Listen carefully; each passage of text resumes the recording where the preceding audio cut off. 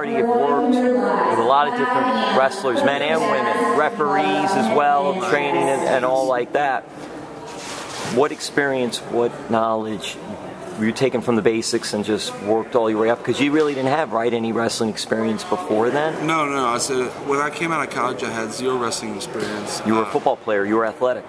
Football player. I was in the strength and conditioning department and stuff like that. So I had athleticism going in there, but I never did wrestling.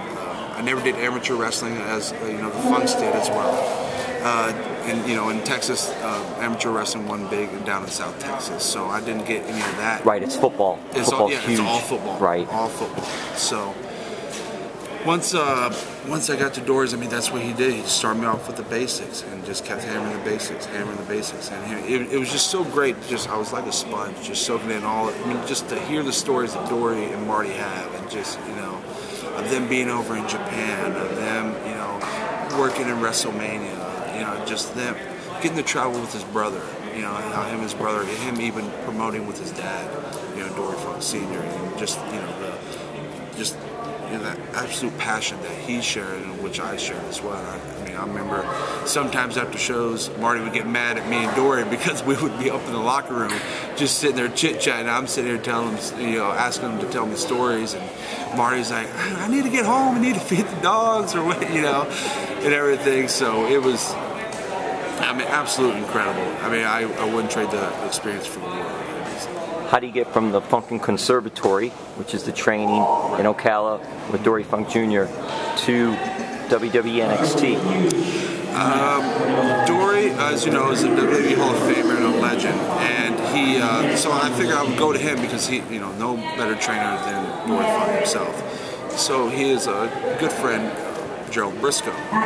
Contacted Gerald Briscoe, hey, I got a kid here, will you come and check out? So he came down, just did a couple matches for him and stuff, and he thought I had something to offer. So he kind of set it up, and I got a call actually on my birthday from Canyon Seaman saying, hey, at the end of this month, which is in September, at the end of this month, we have a tryout in Tampa. You've been invited to come, you've been put over, very big, Dory Funk and Gerald Briscoe and stuff like that. I was in shock, I was overjoyed to the max. So, with a month out, I went down to the tryout, and it was a 3-day tryout, 4-day tryout, and I did very well, as you can tell, and I came here, started here July 8th. Of 2013 when the Performance Center in Orlando started, and just been a joy ever since. It's been a dream come true, as I would say. It must be a change, though. You get excellent training with Dory, and then you get excellent training here at the Performance Center. But it must have been a change as far as just the facility of what you have to do in Ocala, and then going to that Performance Center and all must have been a little bit of a change, if not a lot change, in the facility. Yes. What was that like to get used to that? Or was there anything to get used to? Well, you get used to, because when I came to Dory, it was just one ring. It was kind of, like a little studio or whatnot. It wasn't very big, so the setting was smaller. And then you come to WWE Performance Center, it is huge. You got 7 rings, you got state-of-the-art equipment, you have the, best lifting facility you can. You have the athletic training staff, which is just great. You have a beautiful lounge, a great locker room for all the athletes and everything. It's just, you get taken back when you walk in there and you see like this big production of everything, offices, and you see all the memorabilia. And of course, you get the coaches who all have been in this business. Different, they all came from a different background. Have the experiences and their knowledge of the business.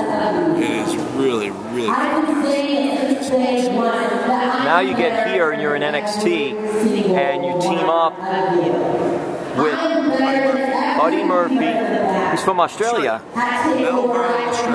Melbourne, Australia. So you've got this guy from Texas with this guy from Melbourne, Australia. So how do those two cultures work together? The funny story is, Buddy and I actually met at the tryout when we had our tryout back in 2013 in September, and we, for some reason, we just hit it off. I mean, I don't know what it is. Maybe he grew up in the country in Australia, and I grew up in the country in Texas, but we just two little country boys, just from different ends of the world, you know. And we seemed to hit it off. There was like a little spark or something. So he ended up winning. He paid his way from Australia. Yeah, I said he was one that paid his way from Australia. And he, you know, did very well. You know, I saw him at the trial, and I was like, this kid has, you know, something. Explosiveness, power, and speed, quickness, all that, athleticism. And so we chit-chatted through, and once he got the contract, I congratulated him and stuff like that. And it's just so funny. I show up July 8th at the Performance Center, and he's there as well. And so we started the same day, and we hung out then. We just started hanging out more. We became friends, and you know, going out, you know, watching movies, going playing mini golf, you know, just having a good time, you know, and you know, sharing laps or, you know, whatever it is. And, you know, in the beginning, we're just trying to find our own feet here in the WWE NXT. And I went off and did like some things, and he went off and did some things, and he got injured here and there, and we're kind of like trying to find our way through. But then finally we're like, hey, how about we start teaming up? We share a similar style. We're both high energy. We're both athletic. We're both kind of powerful, and you know, why don't we put these two together and see how it works? And once we got put together, I mean, it was off to the races. You know, I mean, we started excelling very well. We started opening people's eyes, like, okay, maybe, you know, these kids got something. So, because you guys wrestled the Vaudevillains, yeah, right? The Lucha Dragons. Lucha Dragons. Yeah, we got Enzo and Cass. You know, you guys are wrestling good established tag teams. Very much so, and going against them and working with them, could you tell right away that you and Buddy had something going, or did it take a little while to get it going? Actually, we had something right off the bat. It just seemed to click. You know, like I said, maybe it was just our interaction when we first met or something. Maybe we share a similar style, and so maybe it was just easy to mesh. You know, you have the Vaudevillains who share a similar style, like the old-fashioned. They keep, you know. You have Enzo and Cass, who are both flamboyant, and you know, they kind of share something. And you have Buddy and me, who are both very high energy, both very athletic, and I think we work well together. We kind of share the same mind, just from different parts of the world. So what was it like winning the NXT tag team titles? It was absolutely incredible. I mean, you talk about a kid's dream coming true. Ever since, you know, I remember holding the plastic belts when I was in my sister's crib, as I pretended it was my ring, with a little holding it up, and it was just absolutely amazing. And that's when I won it with Buddy. I told him afterwards. I was talking to him. I was like, man, it's almost like I had a flashback. Like, and all of a sudden I just saw my life like in levels, like where I was a little kid wrestling, you know, wrestling on trampolines and stuff like that. And then all of a sudden I'm here on one of the biggest stages in WWE. You know, of course, with the WWE Network, our platform's even bigger and better. And to win it, it was just absolutely. I was, you know, emotions were running high, and I remember talking to my mom and dad that night. And they were, you know, of course, we were all very emotional and very, very thankful, and it was, I mean, absolutely incredible.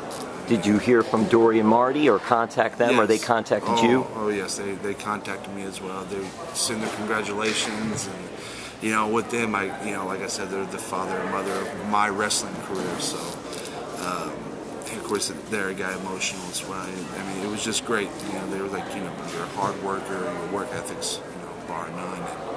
And they told me I deserved it, which is one of the biggest compliments when you hear a WWE Hall of Famer say you deserve something.